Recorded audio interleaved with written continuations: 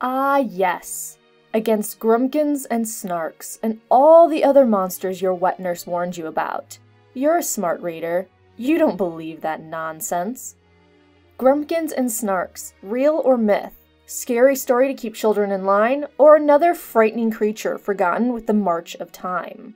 We have little information on Grumkins, and even less on Snarks. Both are said to live beyond the wall, with Snarks sometimes having beards and Grumkins being very short or small. In the Seven Kingdoms, their mention is often used in a way that suggests they are mythical creatures similar to ghouls and ghosts. Really, besides the short stature and occasional beard, we aren't given much in the way of what they even look like. But let's talk about what we do know, or can speculate about both Grumkins and Snarks. First, let's talk about Grumkins. Children appear to fear them. Is this because of their appearance? We can begin to theorize from characters' dialogue or inner thoughts, such as when Tyrion asks why Jon's direwolf attacked him. Jon responds, "Maybe he thought you were a Grumkin," and Tyrion agrees that he does rather look like one. Could this simply be a self-deprecating remark on Tyrion's part, or some hint of their looks? Tyrion is described as being rather ugly, and that is the comparison Jon and him could be drawing between the imp and the creatures. Unfortunately, beyond that, we have little other physical descriptors of Grumkins. What do Grumkins actually do, especially to instill such fear? Through Old Nan's stories and the Stark children, we have some clues as to what the Grumkins are capable of. Old Nan, who has a scary accuracy in her stories, tells the Stark children that Grumkins craft magic things that could make a wish come true. Arya remembers Old Nan's stories and expands on Grumkins, thinking how men who were given magic wishes by a Grumkin had to be especially careful of the third wish, because it was the last. When Jon is distressed about his brother Robb fighting, Lord Mormont asks him why they need him and if he is such a mighty warrior, or do you carry a Grumkin in your pocket to magic up your sword? So it is clear they are believed to have magic or possess the ability or knowledge to create or use magical items. Is the ability to use magic and grant wishes really that scary though? Why do children fear them? Because they look frightening and wield magic? Maybe. Could their magic be like a monkey's paw in our world? Sure, you get 3 wishes, but often in those stories you regret every single one, and the wishes come with an enormous price. However, there could be more to them than scary magic, and we have another line about Grumkins that gives them this more sinister note. Sansa, as a little girl, asks if Grumkins had taken her real sister as a baby and switched her with Arya. This could imply Grumkins snatch children from their homes. Even if they don't, children could fear Grumkins because their tale is used by those in the Seven Kingdoms as a way of making their children behave. If you don't listen, the Grumkins will find you, and they will take you. Next, what about Snarks? What do they do? Besides their beards and maybe living beyond the wall, we don't have much else. Most likely, Snarks are simply a nod to Lewis Carroll's The Hunting of the Snark, which was used as an imaginary animal that is hard to track down and nothing more. However, being called a Snark may also be used as an insult in Westeros. When Lord Mormont refers to his sister Meg, he says she's a hoary old Snark, stubborn, short-tempered, and willful. Beyond that, Snarks aren't given any more detail. So Grumkins use magic and may snatch children away, and Snarks may have beards, and to look like one is an insult. But are Grumkins and Snarks real?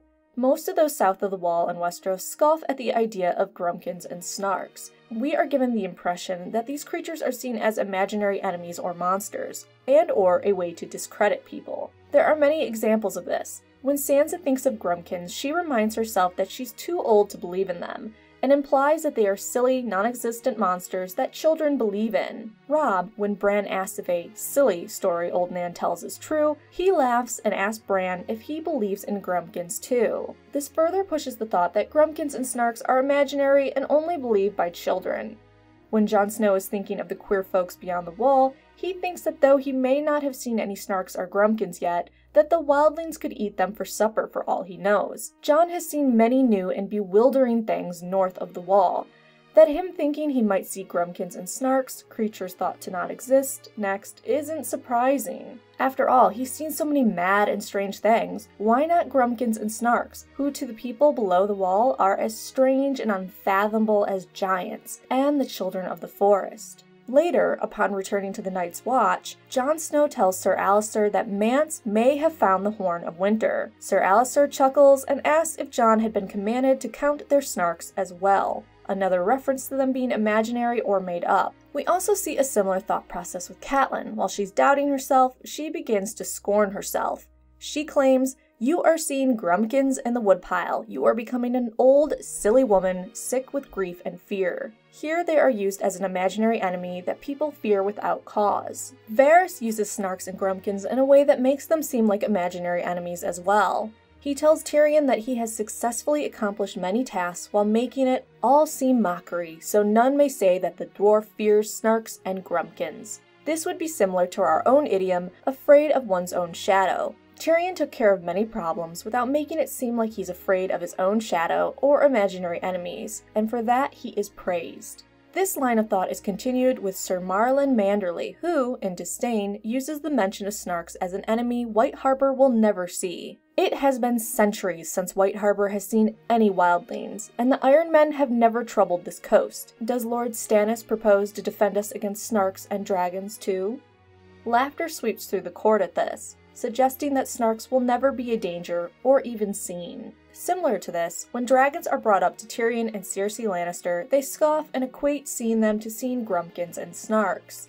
When dragons in Essos is brought up, Tyrion says the world is full of such mad tales. Grumkins and Snarks, ghosts and ghouls, mermaids, rock goblins, winged horses, winged pigs, winged lions.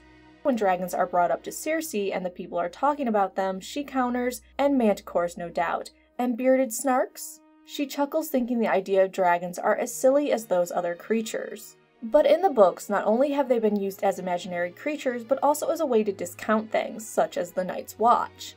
Qyburn claims, "The Night's Watch defends us all from Snarks and Grumkins. My lords, I say we much help the brave Black Brothers." This is clearly an insult to the Night's Watch and their supposed importance. Why does it matter if we send them thieves and poachers? It's not like they really do anything up there. Tyrion Lannister also discounts the Night's Watch in a similar way. One of the biggest skeptics we see, Tyrion largely dismisses Grumkins and Snarks as bedtime stories to scare children. When Jon Snow talks about the honor of the Night's Watch, Tyrion tells him it is a heap for all the misfits of the realm ending up at the wall to watch for Grumkins and Snarks and all the other monsters your wet nurse warned you about. The good part is there's no Grumkins or Snarks, so it's scarcely dangerous work. When talking about what is beyond the wall, woods and mountains and frozen lakes with lots of snow and ice, Tyrion again dismisses the usefulness of the watch and adds, "And the Grumkins, and the Snarks. Let us not forget them, Lord Snow, or else what's this big thing for?" We see another Tyrion dismissal when Benjen was looking for Jon. Benjen gets upset, telling Jon to not go off by himself, and that he thought the others had gotten him. Tyrion jabs, "It was the Grumkins." As well, he talks down the watch when remarking about how many rangers have vanished of late. He smiles and says, "Perhaps the Grumkins are hungry this year." So, we see a general dismissal of Snarks and Grumkins being real by the people of the Seven Kingdoms, and as a way to insult others or dismiss them. Wow, you really believe that? What's next? You think Grumkins exist? However, how well can we trust their skepticism? Tyrion and many others dismiss dragons and the others, yet we know both exist. Even Tyrion begins to doubt his skepticism at the wall, thinking he could almost believe the talk of the others, the enemy in the night. His jokes of Grumkins and Snarks no longer seemed quite so funny. Just because we haven't seen them in the books doesn't mean they don't exist, or won't serve a further purpose. What are your thoughts? Grumkins and Snarks, real or myth? Something you tell your kids to make them behave, or sinister, elusive creatures? List your theories below. All of October will be Halloween-themed Game of Thrones: A Song of Ice and Fire videos, such as scariest characters, darkest theories, top killers, etc. Release days are Sunday, Wednesday, and 1 or 2 other random days throughout the week. In November, we continue with the North and go back to our normal Sunday and Wednesday schedule. If you haven't watched my Darkest Passages Part 2, make sure you do that. There's a giveaway going on. If you list something I didn't include in my top 20, there's a chance to win a copy of A Knight of the Seven Kingdoms. Also, you may notice that I already put up one Old Nan tale. I might do 1 or 2 more of those, so don't be confused if you see them, such as the Rat Cook. It's just me reciting the Old Nan tale and maybe adding a detail or 2 from other characters.